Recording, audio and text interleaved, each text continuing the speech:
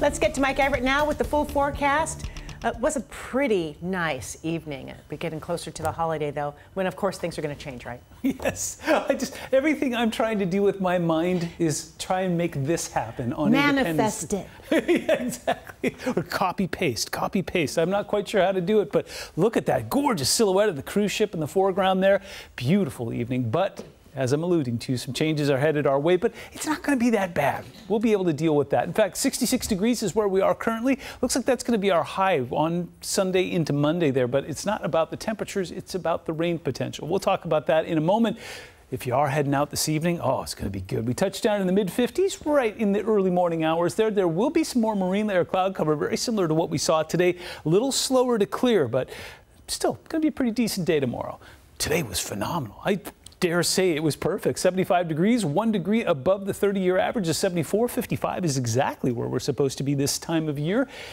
Record for today's date, 94. We were nowhere near that back in 2014. No rain in the gauges, and that sunset, 9:10 p.m. was fantastic.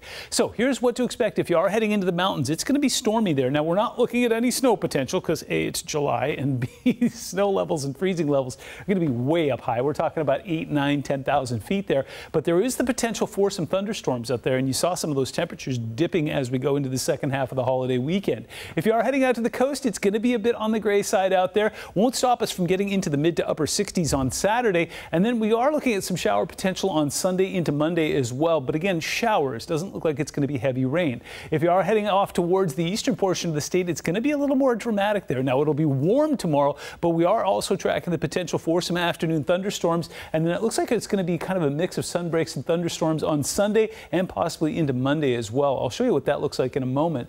High pressure mostly across the southwest. We did have some instability that fired off some storms right near the Canadian border. All of that kind of migrated off towards the north and is calming down now that the atmosphere is cooling. So putting the future into motion here. Overnight tonight, we see some of that marine layer cloud cover pushing in there. And again, it will be slower to clear tomorrow. Now, as the low moves in over top of Oregon, that counterclockwise flow is going to bring some showers and storms up over the mountains. By the time we get to Sunday around 11 a.m., we could be looking at some strong storms over top of Interstate 90 towards Ellensburg. That migrates up towards Stevens Pass and then curves and heads out over Vancouver Island. And then we'll bring some rain into the Puget Sound right around Monday at 1 p.m. But you can already see that it's starting to dissipate.